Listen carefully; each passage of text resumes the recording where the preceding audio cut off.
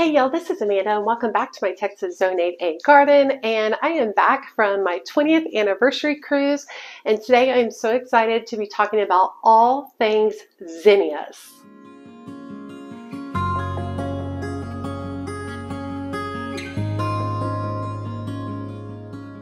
Okay, so today we're going to be talking about why you should grow zinnias, tips and tricks for zinnias, and I'm also going to show you all the varieties of zinnias that I'm going to be starting in my garden right now. I have four main reasons of why you should grow zinnias. Number one being that they are just a bountiful, abundant plant, meaning they're going to produce lots and lots of flowers that will bring you lots of joy. Number two, they are bright and cheerful. I love the bold colors of zinnias. I love the brightness about them. I love that they're in oranges and pinks and purples and greens, and you can even do them in more elegant colors like white and blush. Another reason you should be growing zinnias is because they're easy. They're easy to grow. They're easy to start from seed. They're easy to buy from a local nursery and plant into your garden. They're just easy, joyful flowers. And then the fourth reason is really more for my location. Zinnias are very heat tolerant. So during the hottest parts of the summer, they're really producing the most beautiful, vibrant, bright colored flowers. And that is a really key, important thing for someone in my particular location. Okay, so let's talk a little bit about zinnias, a little bit more of the informational background on zinnias. They are native to the Southwest United States, Mexico, and Central America areas. So my particular zone, Zone 8A, they are native to my particular area, which is really, really nice, meaning they do well. However, even if you're not in those particular areas, zinnias can really still do very well for you if you pick the right location for them in your garden. Now, there's a wide variety of zinnias. Zinnias are part of the aster family, and asters and zinnias are really great at producing a lot of extra seeds. Zinnias can range in a wide variety of heights, anywhere from 6 inches to 48 inches. Truthfully, I've had a lot of particular zinnias, particularly the Purple Prince series. They've grown 5 feet plus for me. So in the optimal conditions, you can get some really, really tall, dramatic zinnias. Zinnias come in a wide variety of types of blooms, anywhere from like a single, so just a single row of petals, to a double, to a semi-double, to a spider / dahlia or cactus kind of form.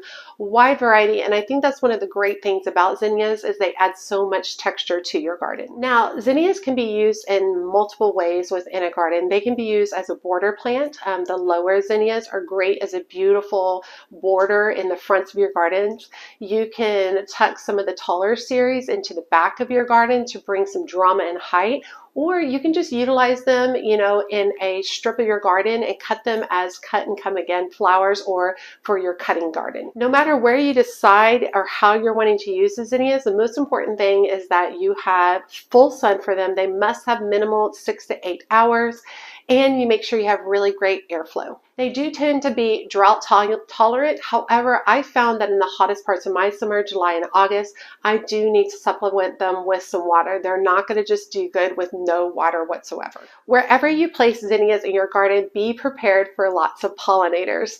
I like to put zinnias in a place where I can easily see them from a window or a bench or a chair, because it's a great place to just sit and watch the bumblebees go nuts in that area. I've also found that during the monarch butterfly season, they tend to swarm around my zinnia patches, which is just glorious.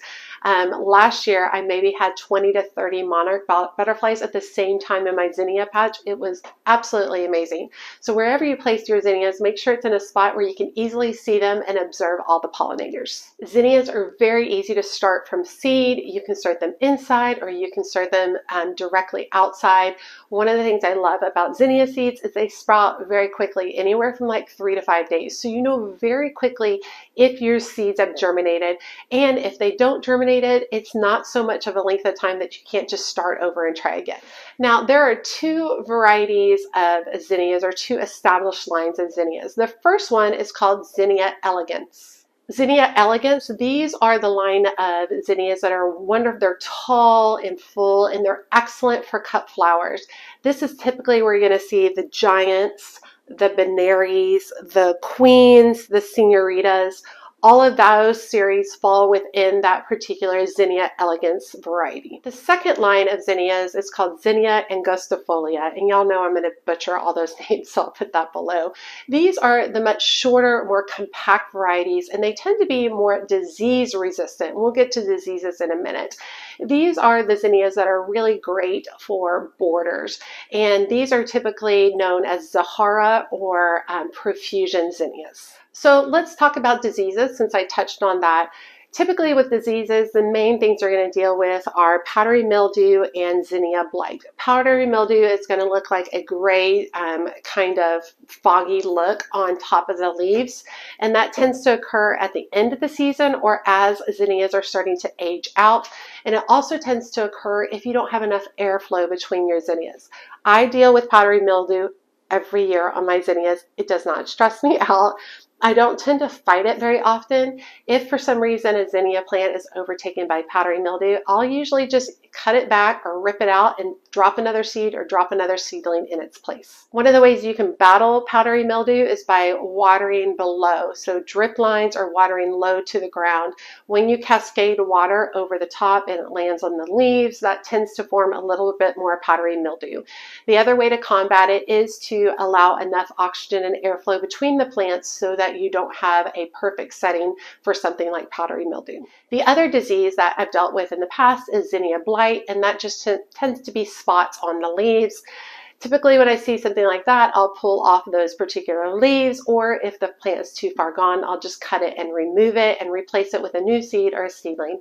Zinnias grow so quickly, you can get some of them in 50 days. Like you can go seed to bloom in 50 days, which is amazing. I just find them very easy to replace throughout the entire season. Since I have a longer growing season in my Zone 8A, we go from April all the way to end of October, sometimes halfway through November. I usually can get a couple of rounds of zinnias going. The zinnias do have a certain point where they just reach their max, they kind of age out, and then they kind of stop blooming. You'll start to see the fungal or powdery mildew kind of build up on them at that point, and that's a good time to remove that plant and start them over again. And with my long growing season, I typically do have to do that. If you are in a zone or an area that has a shorter growing season, most likely you're only going to need to do one set of zinnias throughout your growing season.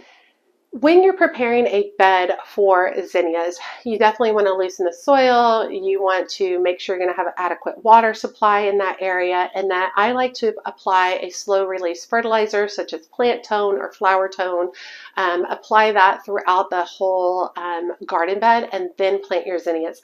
I don't tend to do a lot more fertilizing after that, truthfully, just because I forget. I'm not very good at doing the water soluble fertilizer and remembering to do that on a consistent basis, but that's fine. As long as you are putting down the slow release fertilizer, your zinnias will be plenty fed for at least 3 months. So zinnias also need a certain amount of pruning for their care as well. The Zinnia elegans line, and remember that's the taller varieties, you do want to pinch back that seedling between 6 and 12 inches in height. You want to count up 2 sets of leaves from the base of the plant and then pinch above that second set of leaves. And that will cause more branching, more flowers, and a bushier plant. For the Zinnia angustifolia particular varieties, those are the shorter, more compact varieties, I typically like to give them a quote-unquote haircut, prune them out back by about 30–40%.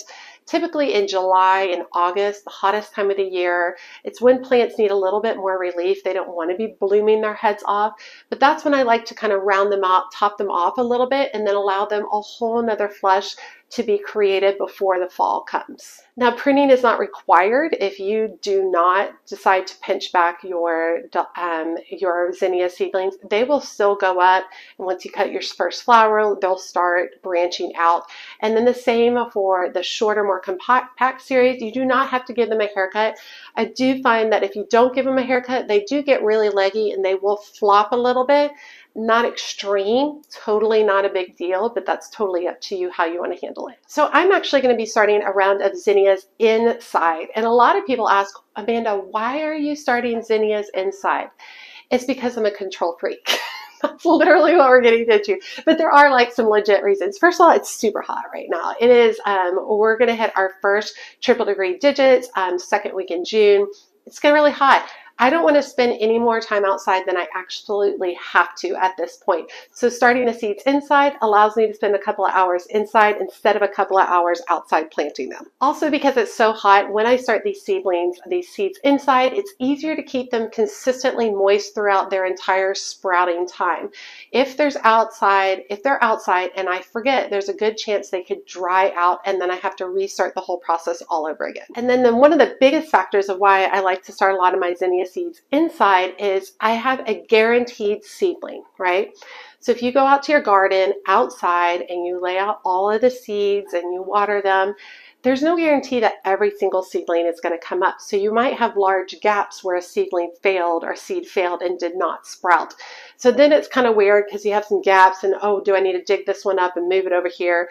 It's a whole thing. Then you're also going to have to deal with thinning outside as well. If I start all my seedlings inside, my zinnia seedlings inside, then once I know everything's sprouted, all of the successful seedlings, I can plant in the exact spot that I want within the garden. I don't have to worry about something not sprouting, something didn't get enough water, or having to thin them out. Okay, so now for the really fun part, let's talk about the zinnia varieties that I am about to start inside. Okay, so one of my favorite trays to use is from Amazon, so I'm just pulling these forward. I'll put the link to my Amazon storefront below, and if you're interested in these trays, you can order them. I've been very happy with them so far in the process, and I've already done multiple sets of seedlings through them. So it comes with a green tray, and it comes with an additional tray with holes in the bottom, and it holds 12 seedlings per tray. And then it has a top that goes on top, and it has the little dial, which I don't usually stress about. I put the dial in and then I just leave it closed until it's time to take off the lid anyway. And then it also comes with a little spade and a little scoop, so it makes the whole process easier. It even has a little dauber, so you can make the hole for your seedlings. So I usually start with a set of 12. So all the zinnias that I'm about to go over today, I'm going to be starting a set of 12 at each of those zinnias. Okay, so first we're going to start with the Zinnia Elegance series. And remember, that's the tall varieties that are great for cutting. Those are the varieties where you're going to find the Veneris, the Giants, the Cactus, the Dahlia varieties, the Queen Lime series. All of that's going to be within the Zinnia Elegance family. So the first variety I'm going to be starting is the Zinnia Queen Lime Orange. Beautiful orange color. One of the great things about the Queen Lime series or any of the Queen series is that in any given pack, you're going to get 10 or 12 different color combinations in there. They're all going to be within that orange range, but they're not going to be all exactly alike throughout the series. So that's one thing I really like. It has a lot of variety. I do think that the Queen series tends to be a little bit smaller blooms, more of a medium size, but the variety of colors and the interest, like just within one single flower, is so amazing. They're so worth it to grow, and I love to cut them and bring them in for arrangements. So I'm also going to be doing the Queen Lime Red, which I have grown before, and I've grown the Queen Lime Orange too, as well. And these, I think they get anywhere about 36 inches tall. They're a little bit shorter than some of the other varieties, but each plant will produce anywhere from 10 to 12 flowers, even more depending on how well you're keeping them cut back. Next is the Queen Lime Blush, and I do feel like this is a more petite bloom compared to the rest of the Queen Lime series. And these Queen Lime Blush, they have a lot of green and yellow, soft pinks in them. Really, really pretty, very interesting blooms. And I do feel like this particular variety of the Queen Lime series is a little bit shorter as well. So now new to me this year is the Queenie Lemon Peach, which I got this particular variety from Baker Creek. So this will be new to me this year. And these look, kind of like a yellowy, mostly yellow with kind of peach towards the center, which I think looks really, really pretty. It says its blooms are about 2 to 4 inches tall. It's only about 70 days to bloom. I'm very interested to see how this one compares to the Queen Lime Orange. See how much of a difference is there in these. What I think looks different on these Queenie Lemon instead of the Queenie Lime is obviously the lemons are going to have more yellow tones and the Queen Lime are going to have more green tones. Next is a new to me variety, and this is from Johnny's Selected Seeds, and it is the Giant Dahlia Flowered White Zinnia, and it is a Zinnia Excellence. It is anywhere from 40 to 50 inches in height, 75 to 90 days to bloom, but it looks pretty nice too. I like to have a white zinnia because I think it's really fun for arrangements, and it's very elegant to have some white within your garden, and so I always try to grow at least a couple of white blooms each season. Okay, and then moving on to the Zinnia angustifolia particular family or variety line, I'm going to be doing Zinnia Persian carpet, and I'm going to be preparing these. I'm starting these now and preparing these for the fall because I love all these fall colors. So I want to go ahead and start these particular seeds now. The plant should be flowering. It does not say on here. I assume it's around 60 to 70 days to flowering. And if you look at it, I'm kind of mid-June. If you look at 60 to 70 days, that's going to get me to the end of August going into September, which is about the time when I would start transitioning my garden a little bit more for fall colors. So I think this will be great. I'm actually going to start 2 sets of 12s of the Persian carpet. These blooms are really pretty, lots of browns, burgundies, golden tones, yellows, oranges, just absolutely perfect for a fall garden.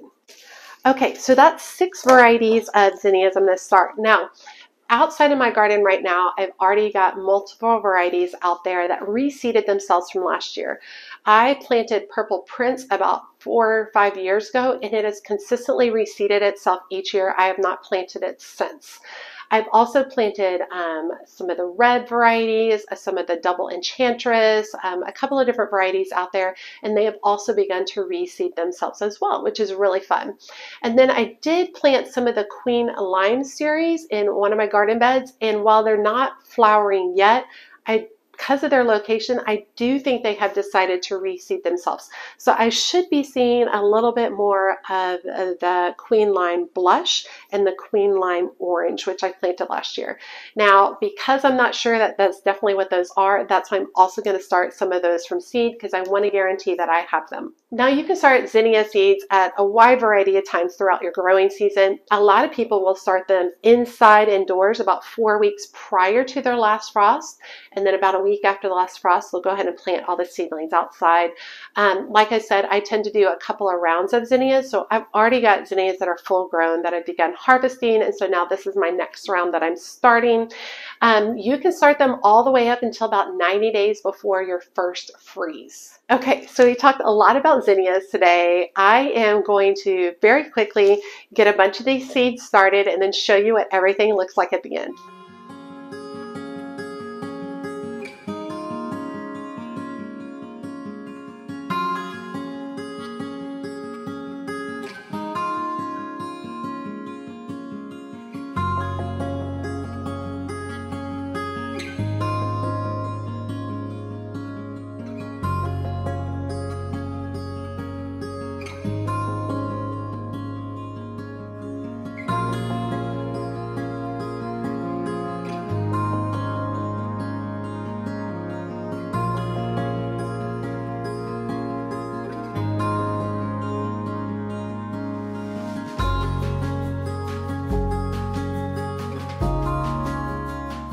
Okay, so I've got everything planted up. Couple of things that I did. I used a standard potting soil. I did not use a seed starting soil.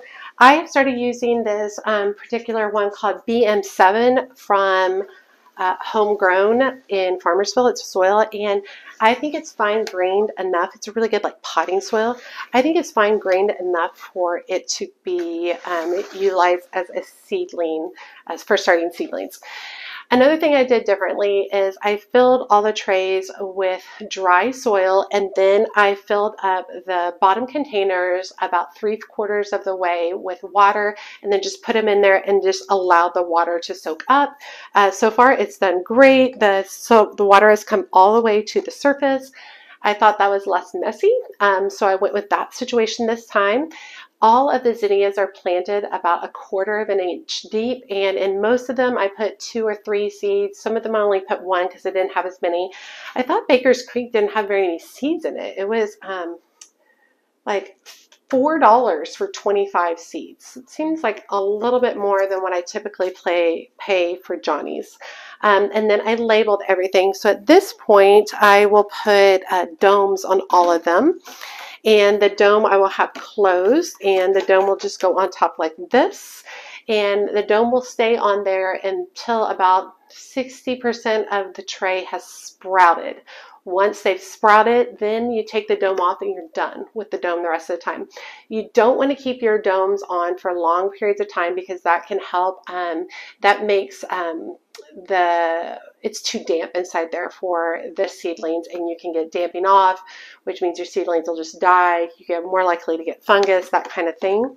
I don't boil my soil ahead of time to deal with fungus gnats. I just put the little sticky things in. Doesn't bother me. I know it drives other people crazy, but it's totally up to you guys.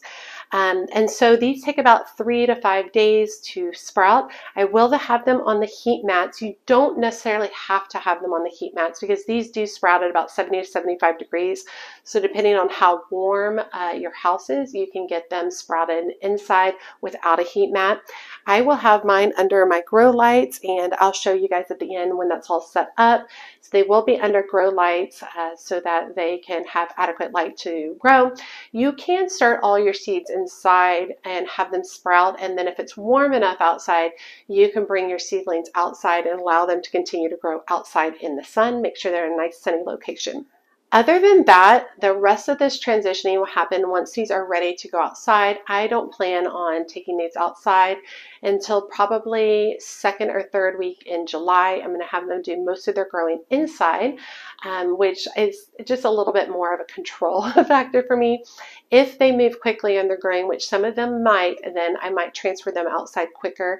Typically, the Zinnia elegans are going to grow taller faster, so those are most likely the ones I'll transfer outside quicker. The Zinnia angustifolia ones, those are the shorter, more compact ones, those will stay inside longer because they're more for my fall garden. So I'll probably be into August before I decide to plant those into the actual garden. Now, I do intend on giving you guys updates. I will do a video giving you updates on these, and then when I'm actually planting them out into the garden. Okay, a couple of more helpful tips and tricks for zinnias. They are cut and come again flowers, meaning the more that you cut on them, the more they're going to produce. So you can definitely put them out in your garden, just allow them to bloom and leave them that way. But if you see them having a little bit less production, or they've only produced 1 or 2 blooms per plant, go in there, take the bloom, follow all the way down, and cut it above a set of 2 leaves. And where those 2 leaves come, and you cut that flower and stem off, it will produce 2 stems from there and will give you more blooms along the way. Another really good tip is, like I was saying, I was kind of disappointed that I paid $4 for 25 seeds of this particular Queen Line Blush series. And I am terrible about remembering to do this, but you can harvest your seeds from your zinnias. What you want to do is you want to allow a flower to completely dry brown on the actual plant. Once that's done, you can clip the flower, and then you can gently pull the petals, and at the end of each petal will be a single seed, and you can save those seeds for the following season. I allow a lot of mine just to reseed directly into the garden, and I do have a lot of zinnia seedlings that come back every year because of that. And my third tip and trick for zinnias is just enjoy. Don't overthink it. Don't over baby them. Just enjoy and allow them to do their thing. These are a great gateway flower into doing more seeds. And that's because they're so easy to grow from seed. Now, you can absolutely go buy these at the nursery, and I do that. I have lots of zinnias in my garden that I grow directly from the nursery, and that's great. I tend to do more of the Profusion and Zahara zinnias that way. But the elegance ones are so easy to grow from seed, and this is a really great way to get started in seed production and growing plants from seeds within your home. Okay, let's get these set up on the grow lights.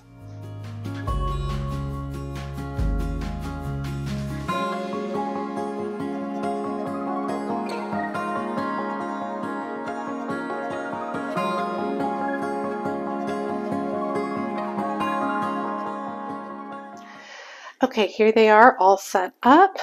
I've got the heat mats underneath. I did lift them up closer to the lights. One of the things I'm going to be doing over the winter season is I'm going to be adding additional shelves in between this so I can lift my seats up closer. So I've got them all lined up, and you can see the soil is completely moist. All the water has soaked up. And I will make sure that I check these on a daily basis to make sure that they are staying moist. And once again, once about 50 to 60% of the seedlings have sprouted in one container, I will remove the dome and allow them to grow from there.